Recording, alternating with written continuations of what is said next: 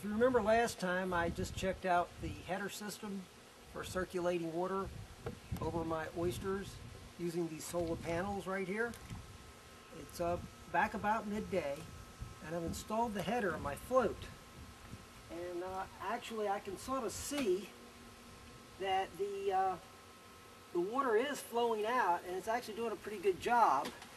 It's going to probably be hard to see through the video camera. So what I'm going to try to do is I'm going to take some food coloring and then put it down here in the pump. The pump is down here in the water, and it's being run by the wires up to the solar collector, drawing the water in, sending it over the oyster. So what I'm going to try to do, I don't know how well it's going to be, to see exactly how the water's coming out, I'm going to try to get some dye. This is food dye, so it won't hurt the oysters. I'm going to see how this will, if I can get this to come in there. If so, then you should be able to see blue.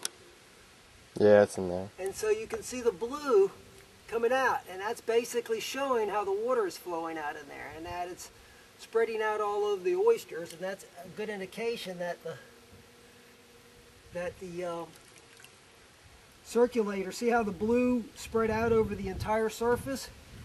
That's sort of a good indication. Now, as the water clears here, the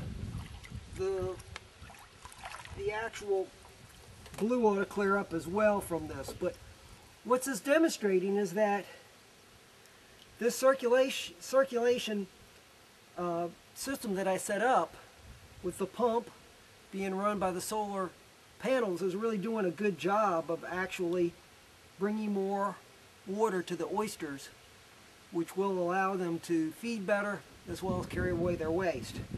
And you can see here is that I haven't gotten all the water cleared up around here yet. It's more of a lighter blue, but actually the header system in here is circulating and clearing up the area there. So if I were able to get this suction out of the blue water here, it would clear up. But this basically proved to be a very successful system. These panels are actually going to be mounted out here on one of these pilings, and the float tied out there. But if you take a look right here, is that basically the blue water has cleared, and the reason why it's cleared is it's the circulation that's happening. So using solar panels to create a oyster water circulation system is a very practical way of using solar power.